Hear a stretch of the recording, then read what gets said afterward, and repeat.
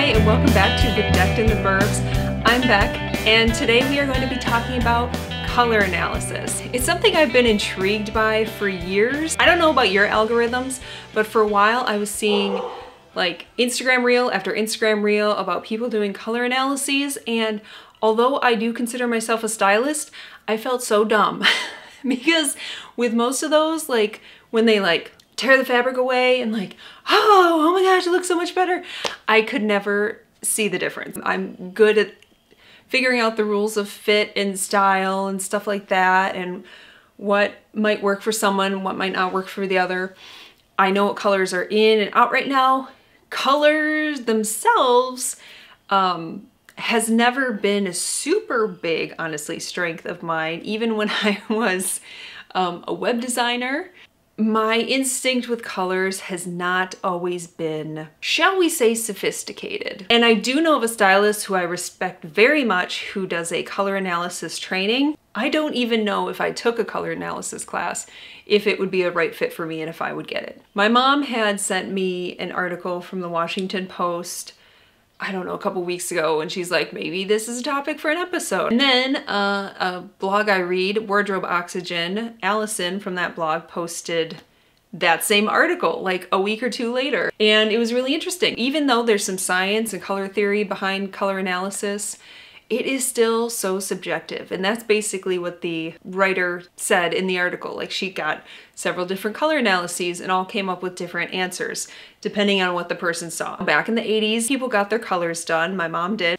It's not a new thing, but it is going to depend on who's doing it and what they see that day. So I wanted to try to play with, without hiring a stylist or a color analysis expert to do my colors yet, I wanted to see what the tools they mentioned in this article, what they could do for me, and see if I could find some answers. I'm going to try some of these tools and see if I understand my color analysis better than doing my own research. From my own research and from just looking at the colors I like to wear, I determined I was a spring. The resource I used at the time to figure out what I was is the conceptwardrobe.com. They have a comprehensive guide to each of the seasons. I thought it was a spring, based on the colors I like to wear, based on the criteria I found on that website. So the first thing I tried was TikTok. There is a TikTok effect that puts different colors by your face based on season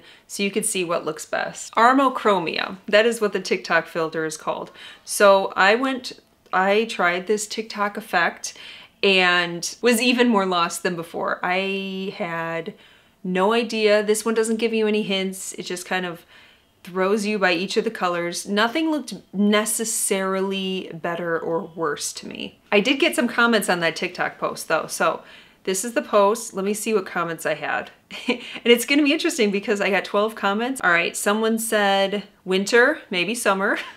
That was the same person, winter, maybe summer. Someone said summer, 2 exclamation points.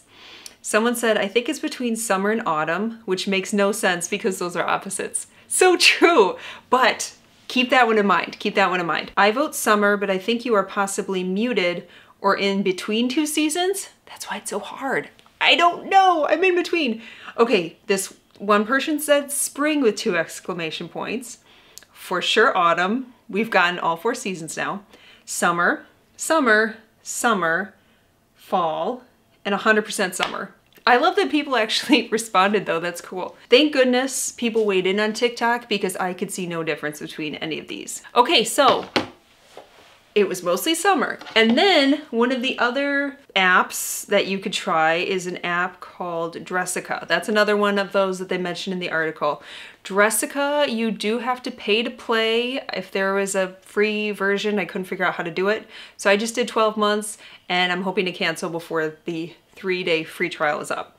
So I did a couple different pictures in Dressika, but basically you're supposed to take a picture with little or no makeup on. It looks like for this, they do let you have your hair down. I tried both. I tried hair down and hair up. First one I got was warm autumn, and then I tried different lighting because at first I was doing all natural light, and then what did I try? And then I tried a couple different lighting scenarios and I got soft summer. So it's looking like warm autumn or soft summer. So the results for soft summer, my best colors are soft, not too saturated, light, with the addition of gray. Not too saturated, keep that in mind. Meanwhile, my warm autumn analysis is medium saturated, warm, light, and dark. Do they both say warm? Light? No. So this is warm. They both say light, light colors, but autumn puts dark in, and I can handle some medium saturation. Most of the people on TikTok said summer. This Dressika, I was pretty happy with this app. I think it's worth doing even if you just do the 3-day trial, because you get to play with your clothing colors, you get to play with color combinations, makeup colors, hair colors. Dressika really wants me to be a redhead. It really does. And honestly, I would be okay with that. I think I look great as a redhead, but red dye does not stay in my hair. It will come out in a week, and that is not worth spending $200 on. So now I'm probably a summer. I'm probably not a spring like I thought I was, but I love wearing bright colors. That's why I just wanted to be a spring. I wanted to manifest spring. And usually with color analysis, they say with bright colors, depending on what season you are, you see the color before you see the face. And I'm like, is that bad? I'm kind of fine with that. You can look at my shirt before you look at my face, it's fine. I probably really put some thought into my shirt, more than my face, so it's fine.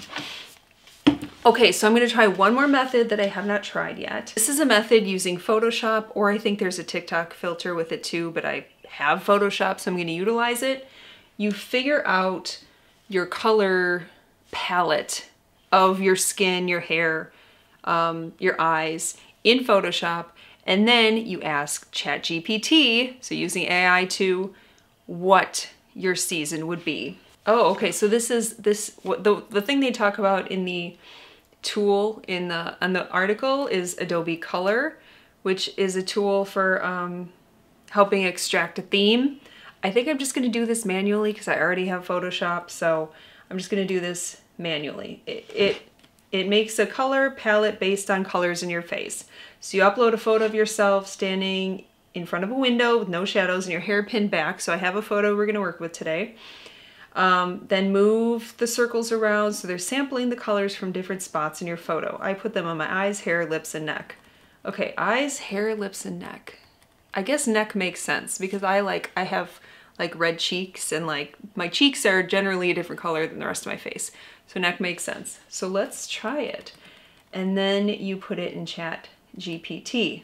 Okay, so I have my face up here in Photoshop. We're gonna start to click around. Use the eyedropper right here. There's a shadow on my neck. I'll try to grab it where there's not a shadow.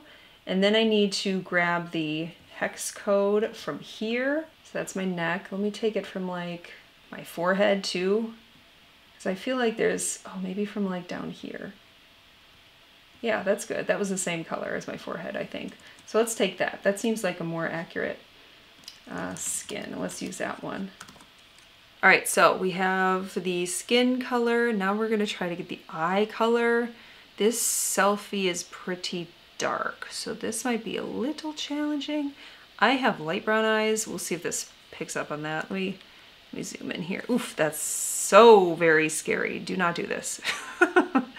Yeah, I want to pick up on the light brown.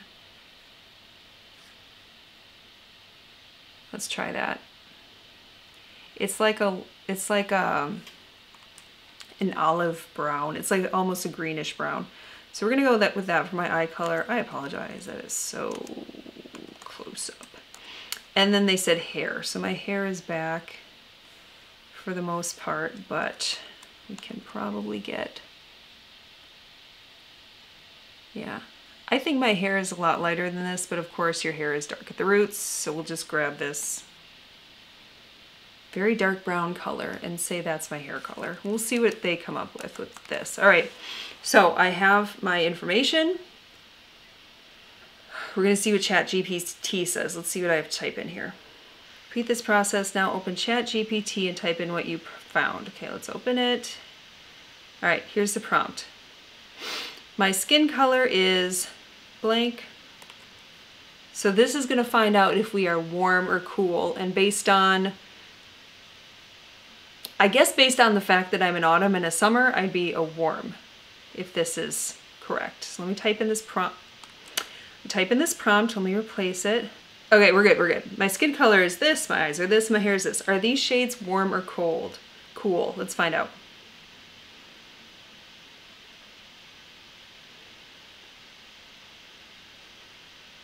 Okay, ChatGPT. Here we go.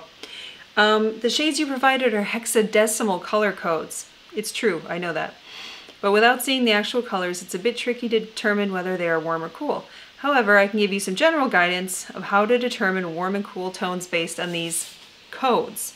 In general, warm codes tend to have hints of red, orange, or yellow, while cool tones lean towards blue, green, or purple.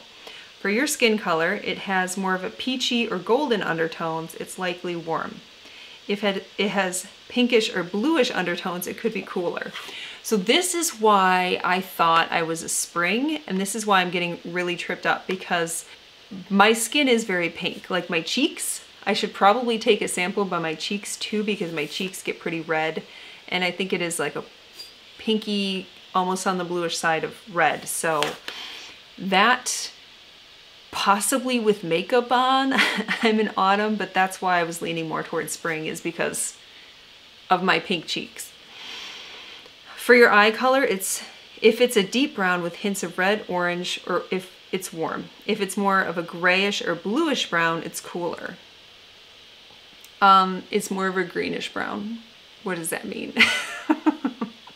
For your hair color, if it's a rich brown with reddish or golden highlights, it's warm. If it's more of an ashy or cool tone brown, it's cooler. I think it has golden highlights, especially because I've gotten it colored and they tend to grow out golden. So I think for that, it's probably warmer. Keep in mind that these are just general guidelines and individual perception of color can vary. No kidding. If you're still unsure, you might want to consult a color expert or use a color analysis tool to get a more precise determination. So you see where my struggle is. That's why color analysis is so challenging, because it's really based on, like they said, perception. One foolproof method, though, really, is to pay attention to what people say to you depending on what color. It said that in the article. That's a way to know. If you wear one color all the time and you get compliments all the time, that's probably in your color palette. For instance, I mentioned my mom got her colors done when she was younger, in the 80s. She determined she's an autumn and that peach is a really good color for her. She's found whenever she wears a peachy color, still to this day, 40 years later, she still gets compliments when she wears peach. Your colors can change when you get older, but in her case, she's seeing the same result. So pay attention to that. Pay attention to how colors make you, what colors make you feel good. If you want, use a color analysis tool. I would say Dressika is a lot of fun to play with, and it was really fun to see what kind of feedback I got from TikTok. Taking my pink cheeks out of the equation, maybe I am more of a summer and an autumn. I don't know. What do you think? I want to know, have you gotten your colors done? Do you know what color you are? What color do you think I am? It's fine. I'm probably just gonna wear the same colors as I always have. I don't think this should limit what colors you pick out if you know they work for you. I will wear probably bright highlighter yellow whether it looks good on me or not, and that should be the same for you. I mean, I do know that black and white are in very few color palettes, which is interesting. I think they're just for winters, but a lot of us gravitate towards black and white because it's easy, myself included.